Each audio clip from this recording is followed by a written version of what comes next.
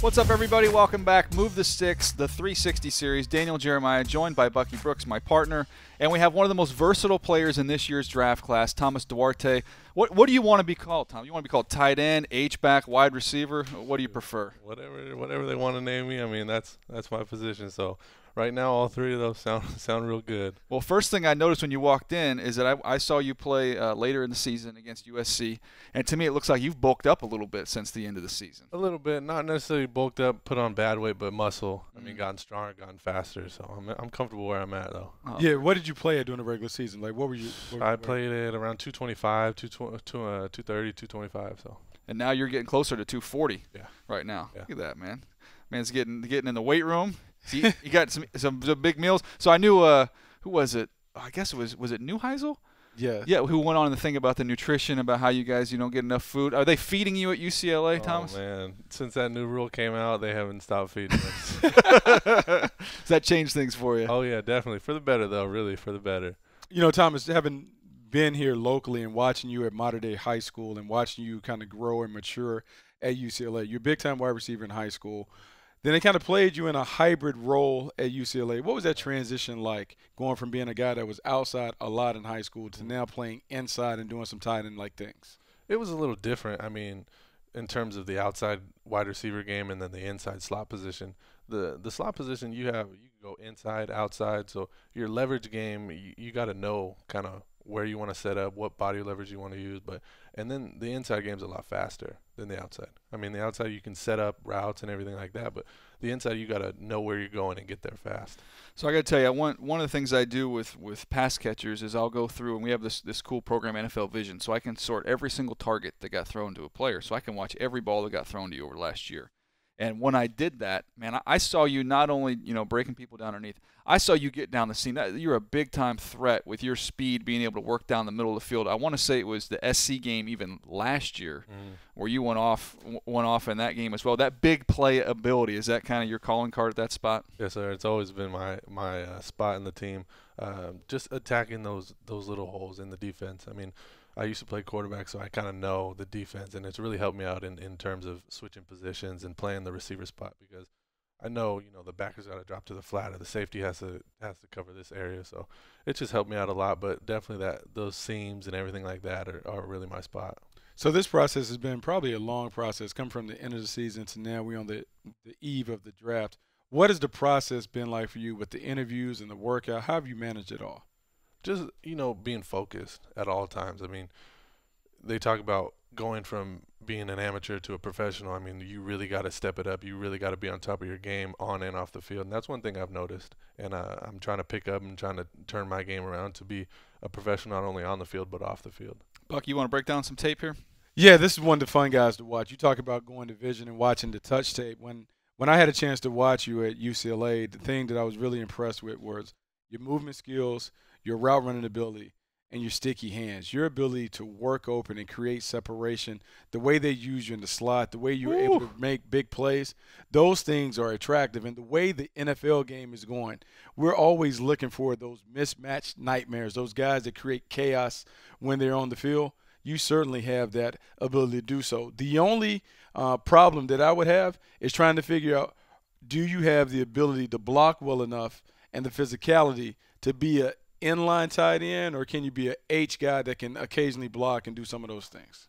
I think, I've gotten that question a lot, the inline tight end, can you block? Can you do this?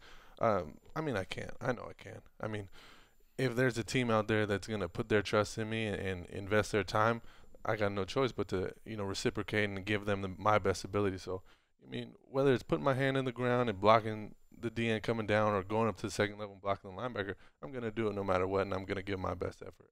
So I know over time that I'll be a better blocker than I am now. You're going to get paid for what you do catching the ball, though, man. So be competitive. Yeah, be competitive. Just be competitive as a blocker. Yeah. I don't need you to be an assassin out there. I just need you to be competitive in the blocking game. You're going to make your money catching the rock.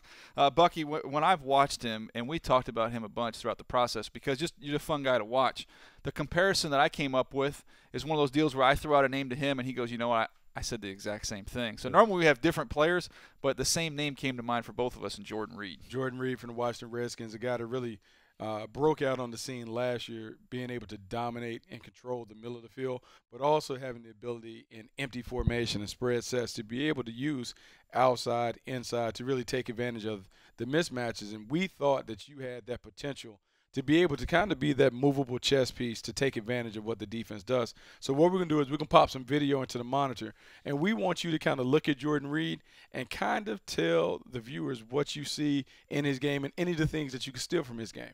This is him down at the bottom of the screen. Definitely he's a big guy that they use on the outside, but he plays so fast, quick in small areas, and that's one thing I've watched throughout the whole season, just watching his progression of becoming this standout that we see now, this Jordan Reed player that we watch on Sundays. But just watch how quick he is. I mean, when they flex that big guy out, you think, oh, fade to the corner of the end zone. Yeah. But I mean, he's playing off the defender, so he uses his quickness to beat him on the inside. All right, let's go to next play here. It's against Buffalo. They match him with a safety. We saw this a bunch last year. Yeah, same. I mean, he cuts his split down, gives himself that space to just work his stuff, and I mean that's what you're going to get when you put a guy like that out there on the outside. Then in the red zone, you scored a number of touchdowns at UCLA. What is your go-to route when we get into the red zone, when we're close to the end zone? What is the one that you're hoping that the offensive coordinator dials up for you? Well, this past season, the corner route, definitely. I mean, I've got one against SC. I was at that game. Yeah, got one against them, but definitely that corner route. I mean, when I set the guy up, I know once I make my stick and I beat him to that pylon, I can use my body. I'm big enough to where I can use my body and catch it over the shoulder. And I mean, the quarterback just has to put it out there, and I'm going to go get it. Oh, we got one more play here, I believe, third play. Let's see. Here he is. There's working in the seam. Right.